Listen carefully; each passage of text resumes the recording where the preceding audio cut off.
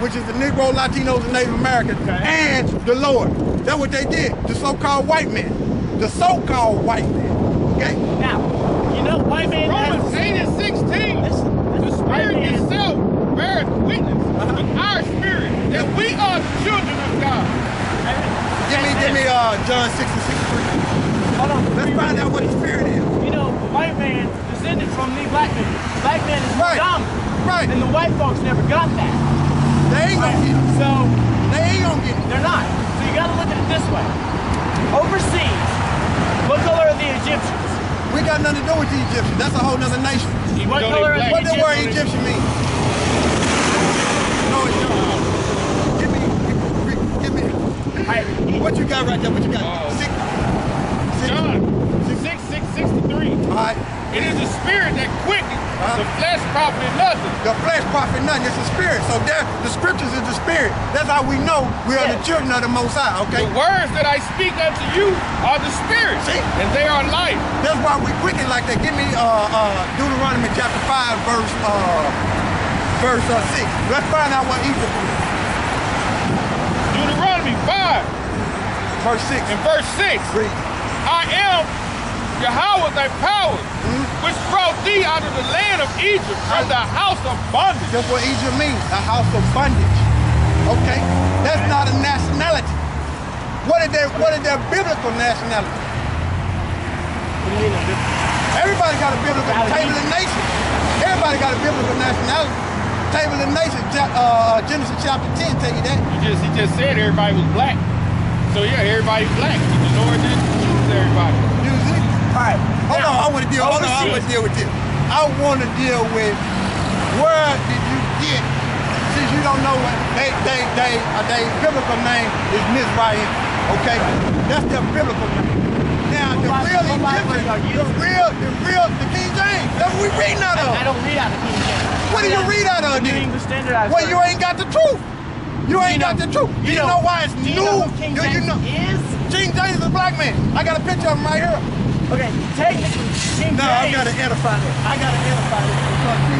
Because people don't know history, man. You done ran up on the wrong dudes, man. You done ran up on the wrong dude. King James is a black man, big as day. There you go right there. Now,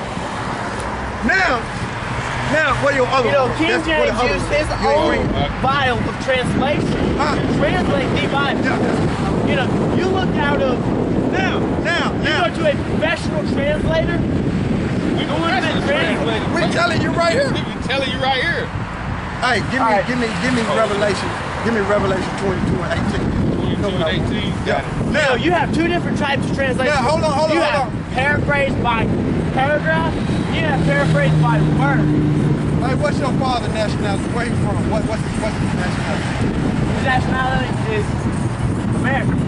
Well, he can't be no American because America is a man named Americo Vespucci. That's what America was. He's an American. It's a lot. That America was named after Americo Vespucci, who was a contemporary with Christopher Columbus. So he can't be no American. Did he come out of Americo Vespucci? Nutsack? No. Okay then, so he ain't no American. American is nowhere in the Bible. He's French Canadian descent. He's French Canadian. He's Edomite. Hey, he's a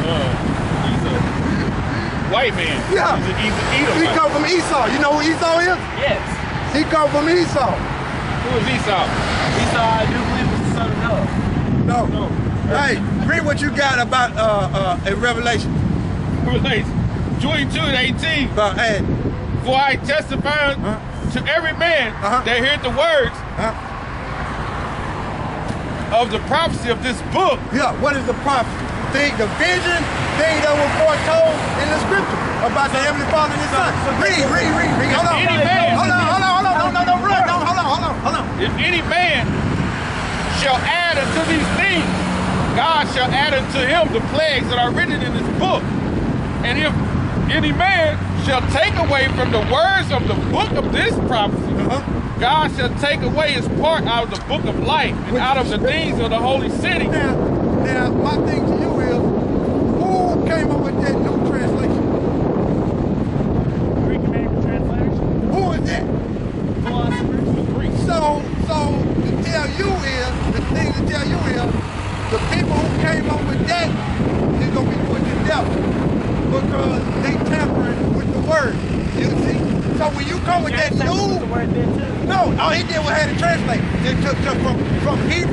from Hebrew into Greek. That's all he did. Right. He didn't come up with new Hebrew books. is a dying language. Hebrew is a dying language. That's the purest language on the planet. Every language derived from Hebrew. Yes. So what you talking about? I've been known it's the most pure language. So what you talking about? You just said it was a dying language. What It you is a talking about? dying It's gonna come back. It's coming back. It may come back, but God is not going to do that because hold the on. Tower of Babylon. What? Man, The Tower of Babylon was built. you Hey, don't know what you you're talking don't Okay. even know what you're talking about, man. Who? right, I don't know what I'm Hold on. Right now. Come here. I don't Don't know what run. Come here. about. Look at there.